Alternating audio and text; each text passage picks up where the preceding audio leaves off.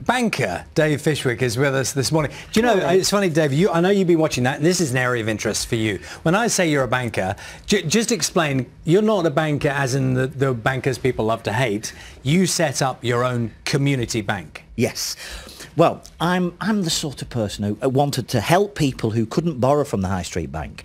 I mean, we help pensioners get the best rate of interest. We then lend that money to businesses and people who can't borrow from the high street bank, and then the profit we give to charity. Okay. The big banks dislike me with a passion, but I quite like that. Okay, and just for those people who don't know the story, how is it that you were in a position to start your own bank? How come? Well, we're building the Bank of Dave. But about 10 years ago, my customers were coming to me, late 2008, early 2009, looking for finance for the buses. I've been selling buses for years, we're the largest supplier of minibuses in the country. And they were coming to me for finance.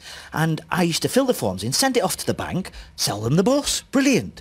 And then overnight, the banks just stopped lending. I'm thinking, have they done something wrong? Have they moved house? Have they got a CCJ? And you know what? They'd done nothing wrong. The banks just wasn't interested in that sort of business anymore. So I thought, well, I know these people, I understand it, I built the bus. Let me lend them the money, they'll pay me back. And they did. This banking malarkey, it's not that difficult. Well, little did I know. Well, you say little do you know. But so let's go to step one where this all came to attention, the Channel 4 documentary called Bank of Dave. So let's start there, shall we? Look at that. Dave's venture has got its first important piece of paper. Oh, we're not messing about now. Tell you what. It's a consumer credit license. It's time for a banana, I think, to celebrate. I was saving this for later. And Dave can now start the business of lending. Proper. We're on in a bank.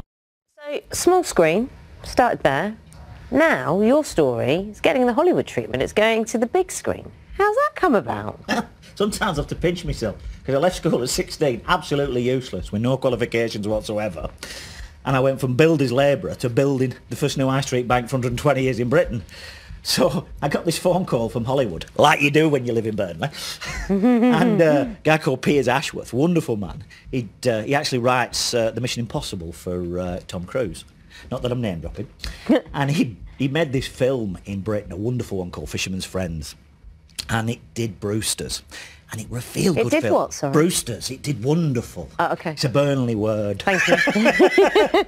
And it did wonderful. I thought it was along those lines. I just needed to make sure.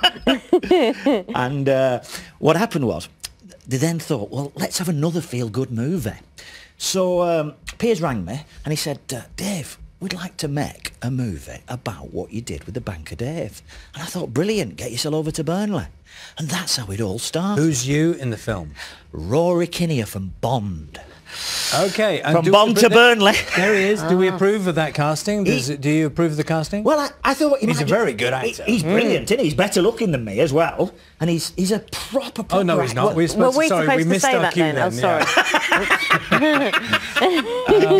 So he is you. Can I just ask, so this is all very exciting and it will reach a new audience or whatever. Just going back to the principles of your community bank.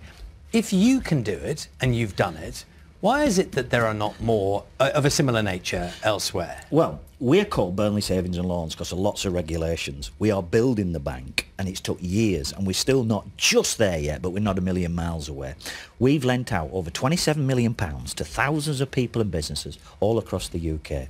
We've helped people get money who just cannot borrow. Now, in this financial crisis, we didn't furlough a single person, we didn't take a penny off the big banks, we didn't take a penny off the government, we didn't ask for a penny, and we didn't need a penny. But you make money, don't you? Of course we do, and we give it away. No, I'm being quite serious. So you lend, there's an interest rate. Yes. And so you make money, and then what do you do with the money you make? We pay the overheads, we pay the banking costs to be able to build this bank, because we're still on with the process. Not quite a bank yet. Not just yet. Right. But that costs a fortune. And then the profit, we just give it away to local charities that we think it'll really benefit. What can you look at and say, this bank, or not quite yet, but this lending society has made a difference? I can see a tangible difference right in front of my eyes. Well, the way we make a difference is David H., my right-hand man there, and the team, they manually underwrite. So if somebody's got a problem and they've had a bit of a problem in the past getting money. What David will do is he'll look at that person individually and he'll work out what the problem was, and they've got over it now. Maybe they've had a problem with a partner, or maybe they've got divorced, maybe they've had a credit card problem, and we'll work out why they had a problem. Then we'll lend them some money.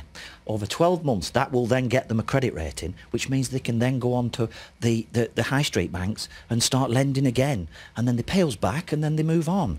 And that's how it makes a difference. But different people, I mean, recently we did one for a lady wanting IVF treatment, and the big banks just wouldn't lend her the money, and she were a couple of £1,000 short, and she said to me, so the banks won't lend me the money, David, because they can't take the child back as collateral. And I was like, no. So David and I said, look, we'll lend you the money. I did it interest free. I said, all I want in return is pay the loan back interest free, but tell me what you've called your baby. You didn't make her call it Dave, did you? We did mention that. But whether it's Dave F or Dave H, we don't know.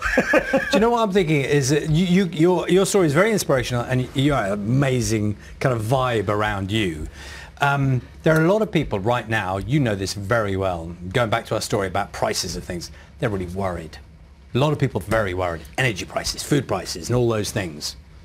You know, what do you say to people in these circumstances we're in now?